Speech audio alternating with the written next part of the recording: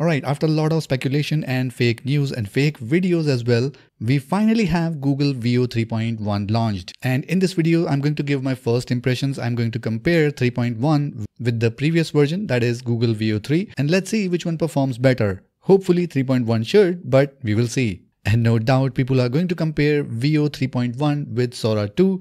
That video will be coming up very soon. And I also want to compare this to Van 2.5. This is going to be an epic battle. So if you want to see that, make sure you subscribe to this channel. So right now, here we are in the two versions, Google Veo 3.1 videos, and here we have Google Veo 3 video. But the biggest question is how you can get Google Veo 3.1 access. And the answer is Higgsfield.ai. They recently added Veo 3.1 on their platform, and here is their landing page. And this shows some epic results here, and we are going to test it from our own prompts. So let's see how it goes. Now I got access to Veo 3.1 in my Higgsfield account. If you want to get access to Veo 3.1 for your Higgsfield account, make sure you check out the link in the video description below. And if you have used Higgsfield before, then all you need to do is just go to video tab here, and here you just need to select the video model, and here you can see it says Google Veo 3.1. And apart from that, we have the HD and full HD video quality, and we can also choose the aspect ratio. I tried all my example with 16:9, but I need to test 9:16. And this is the credit you are going to burn if you generate one video.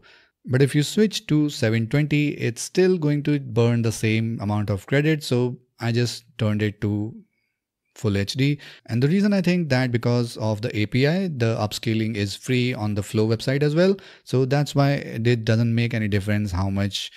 So that's why it doesn't make any difference if you are using HD or full HD video, it's going to burn the same amount of credit. But before I dive into the actual examples, there are a lot of myths floating around regarding 3.1. So if we click on this, here it says video time as 8 seconds. So there is right now at least no way you can generate longer than 8 seconds. I'm not sure how people are posting the 30-second video, or they're claiming on Twitter that you can now generate a 1-minute video with Veo 3.1. So I'm not sure how it's going to happen, but at least it's not happening right now. So all the tweets and videos you see on Twitter, they might be fake. So here we have selected our video model, and for Higgsfield, we need to use a starting frame or an image reference to create our videos. Now if we compare to the Google Flow website, we do have an option to create text to video, but if you want to use Higgsfield, as of now, they only have an option for image to video. So I tried entering a text prompt, but it gave me an error that you need to upload an image. So if I just close this box and try to generate this video, it's going to say that you need to add a start frame. So to compare this, I'll be using 3.1. So to do the comparison, I'll be using Google Veo 3.1 on Higgsfield, and I'll be using Google Veo 3 on the Flow website, just so that I can save few credits on my Higgsfield account. So let's start from the very beginning. So I have created this whiteboard, and I'll be showing the results here and with the prompt that I have used. If you want to get access to this exact whiteboard, then check out the link in the video description. So here is our first example with Google Veo 3.1, and let's play this.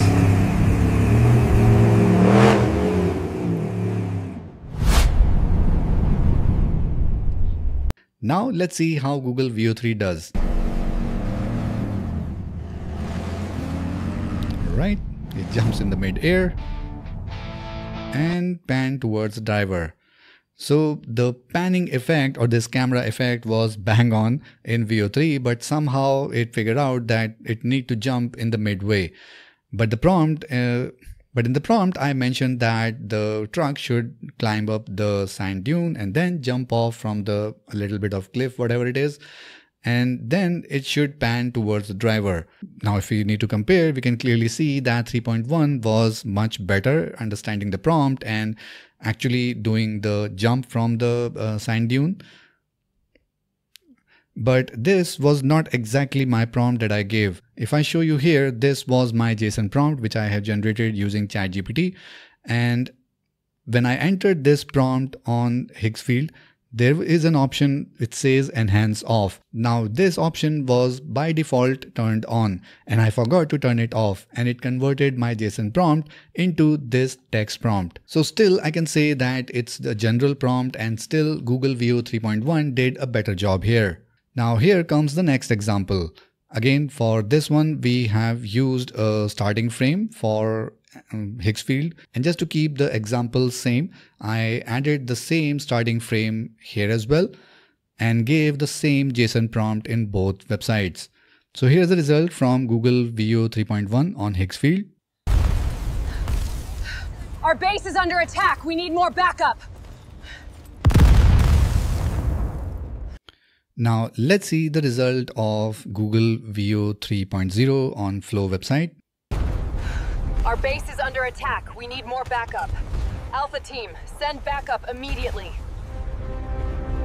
Now the Higgsfield video was a little bit cut off in the end. It did not complete the entire dialogue. But if we again need to compare the result, I would give this point to Google Veo 3.1 again, because if you notice, the sound, the dialogue delivery was less robotic, but for the Veo 3.0, it was very robotic sound. So I think this is one of the improvement we are going to get with 3.1.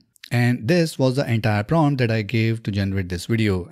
And somehow Veo 3.1 missed the last part of the dialogue to send backup. But still, I think 3.1 did a better job here. And now it's time for our next example, where we have this octopus sea monster, and let's see how both of them goes here. So let's see 3.1 first.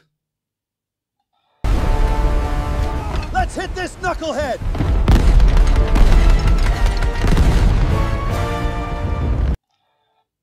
And let's see the result of Veo 3.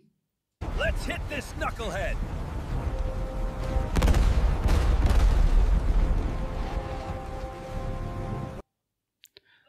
Now, if you notice the two example, again, the cinematic background, the dialogue delivery is now less robotic. And in the prompt, I actually mentioned that there should be a camera movement. Now, I was actually thinking to zoom into the eyes of this monster and then it will do the fire. But somehow it did change the camera angle, but there was no fire effect. And 3.0 and Google Veo 3 completely neglected that part of camera movement. So still, I would say the improvement. So what I'm seeing till now is that the improvement is in terms of cinematic sound and the cinematic audio delivery, cinematic dialogue delivery. So that is something really visible here. And again, this was the complete JSON prompt for this one. And the way I'm generating these JSON prompts are just ChatGPT. I just gave my simple description for the story. Like if I show you all these images, this is my frame. I just tell ChatGPT, this is what I want, and generate a JSON prompt for me. And this is the output. So you don't need any external website to do that. So just add your image, describe what you want, any camera angle, any dialogue delivery. It will do all the things for you. So for this monster one, I just added my frame, asked ChatGPT to give me a JSON prompt for this, and it generated the prompt. And that exactly I added in Flow as well as Higgsfield website. Now if we scroll down, here is our very popular IKEA unboxing video. So the inspiration for this is this Twitter, and which is now the next is our very popular IKEA unboxing video. So the inspiration is coming from this Twitter account. I'm not sure if he's the original creator, but I just copied the same prompt here. So I just gave this prompt, and this is, so let's see how Veo 3.1 does it.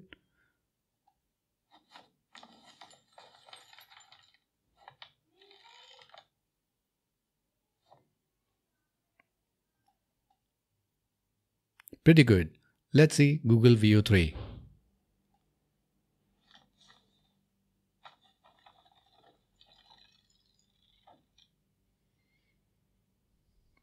So honestly, I would not say anyone. So honestly, for this example, both of them did pretty good job. It's really hard to pick any noticeable update with these kind of videos.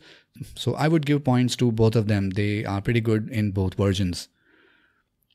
Now comes the next very popular, the vlogging style videos. People have created Yeti, monkey and all sort of animals in the vlog. So I thought the Santa season is coming, so let's create a vlog for Santa. And for this one, somehow I was not able to generate the video on both platforms when I tried to give a JSON prompt. I'm not sure why. So here is an error on Higgsfield. And on Google Flow website, it was just keep on showing the loading and not showing up the final result. But finally, I just scrapped the JSON prompt and gave a very simple plain English prompt that this is Santa going to vlog and this is the dialogue he need to say.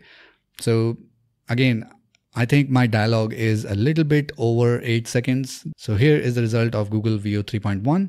Ho ho ho! Santa vlogs are back. Gifts ready, sleigh tuned up. But hold up, the elves are busy. So let's see the result of Google Veo 3. Ho ho ho! Santa vlogs are back. Gifts ready, sleigh tuned up. But hold up, the elves are busy TikToking and I can't find my... Now again, if you notice that Veo 3.1 cut my last line in the dialogue that he is not able to find his red hat. But I think my dialogue was a little bit longer to fit inside 8 seconds. But Veo 3.0 did it much better than 3.1. Apart from dialogue, it actually did a little bit longer dialogue for 3.1. But apart from dialogue, if you notice, Veo 3.1 actually dropped the selfie stick in the end. But Google Veo 3 kept the selfie stick as it is, like the Santa is vlogging. But Google 3.1, it left the the selfie stick here and just started talking to some other camera. So for this one, I would say that 3.0 or the Google Veo 3 did a better job. So with the first impression, I can say that Google Veo 3.1 definitely have some cinematic sound and the dialogue delivery updates, but I need to do more testing. And if you have any use case that you want to test, do leave that in the comment section below. I would love to try it on Higgsfield website. And if you want to get access to Google Veo 3.1, then go ahead and check out the link in the video description below. And once again, I will leave the link for this whiteboard in the video description. So go ahead and check it out. You want to copy the prompts, go ahead and try it. So that's it for this one, and I'll catch you in the next video where I dig deep into Veo 3.1 and compare it with different models. So see you in the next one.